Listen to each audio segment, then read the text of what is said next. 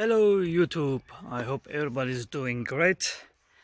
And after a long while I got my belt grinder outside again, and I had to find a way to do it myself without the help of my wife, because she kept starting rolling her eyes. So what I did is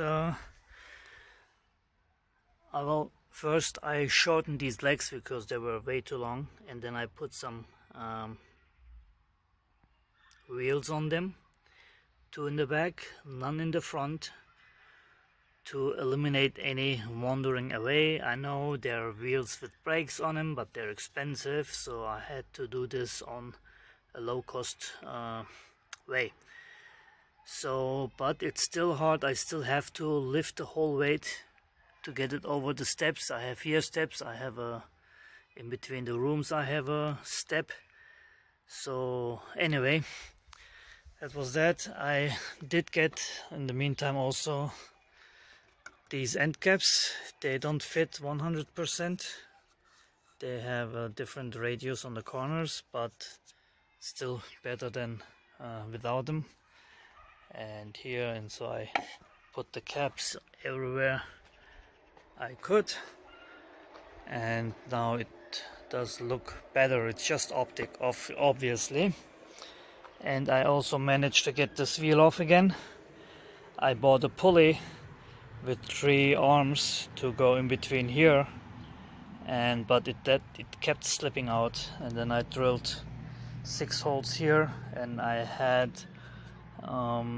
shaft holders that I screwed on here, and then I got the pulley into the hole of the shaft holder, and then that way I was able to pull it out, and I enlarged the keyway, and now it just fits perfect. Goes on snug, it doesn't come off. As you can see, I did some grinding, and I could still put a screw in here, but I would have to use Loctite because I cannot, well, actually I could put a washer here to make it even with this edge and then screw it down. At least it won't come out. It could go in, but it doesn't. So anyway, what I did is I made another tool rest or parts rest table, whatever, and put some holes here because I had this in my room and I ran into this corner several times. I cut myself up real good. So to be able to machine these or sand them down on the belt grinder, I need something else. So I did this now, and I will change it out for this one and work on this one.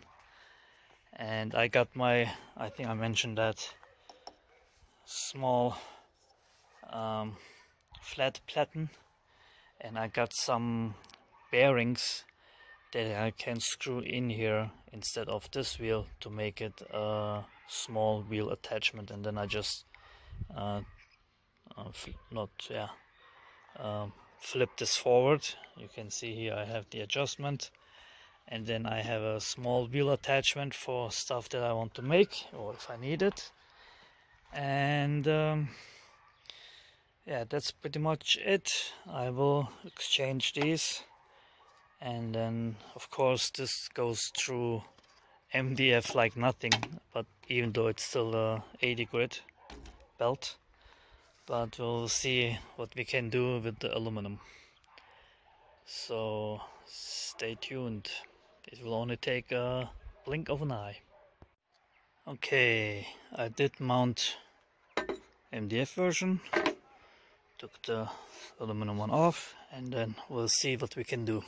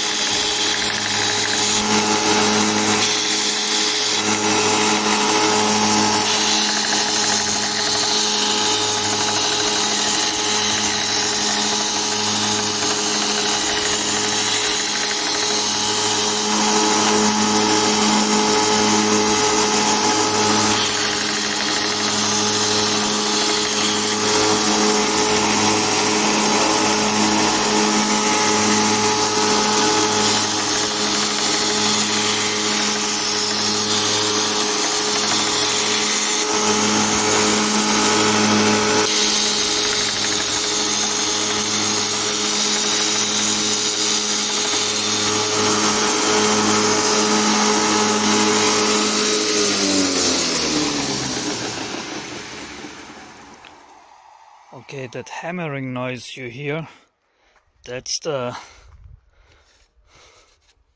this here. I mean, it's like a more than half a millimeter difference, and every time this hits the part, it does make a hammering noise. So this was actually it. That's all I needed. Once I build myself a knife rest, I will come back and make it like that. I don't wanna, I could do it by freehanding as well, but I wanna get it nice. And the reason why I have more radius here is because that's the side that's out, and this side is actually inside here, so it doesn't need that much of a radius. And I will also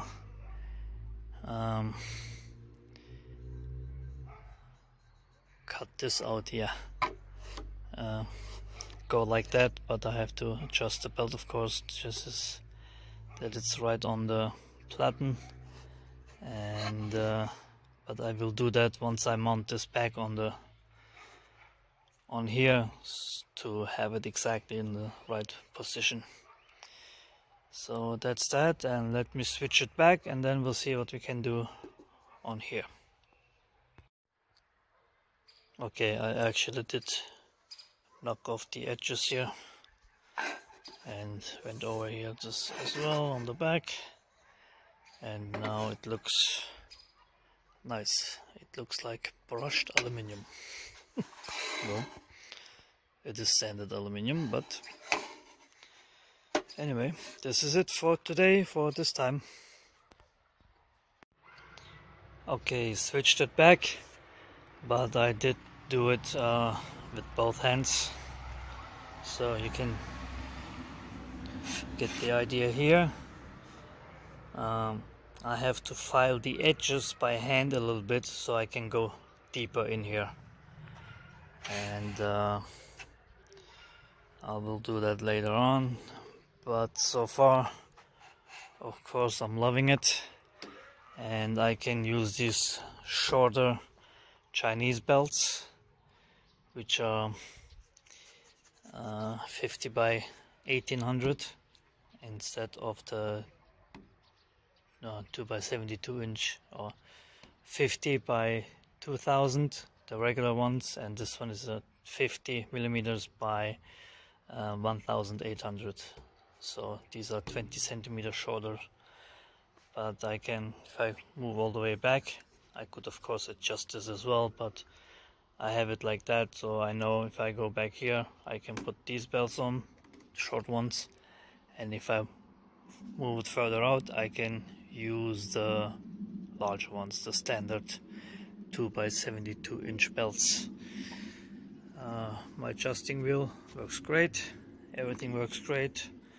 Obviously the motor is strong enough, it's a 2 horsepower, and what I will do is probably once I start using it more, get a aluminum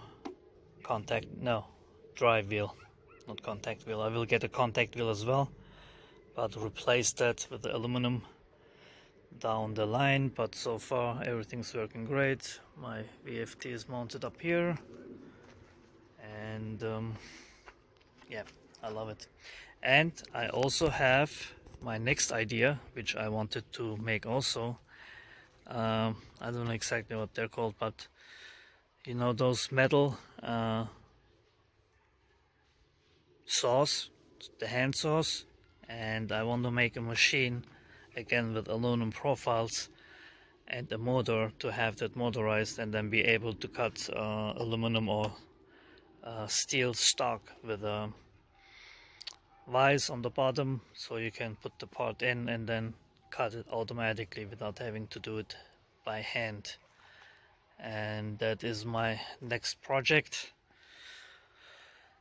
And yeah, I'm glad I did this. I might change the legs again because these are kind of flimsy, and as you can see here, but it works. I mean, the machine runs nicely. It's, you're not putting any force on it. Oh, see, I forgot to do the edges.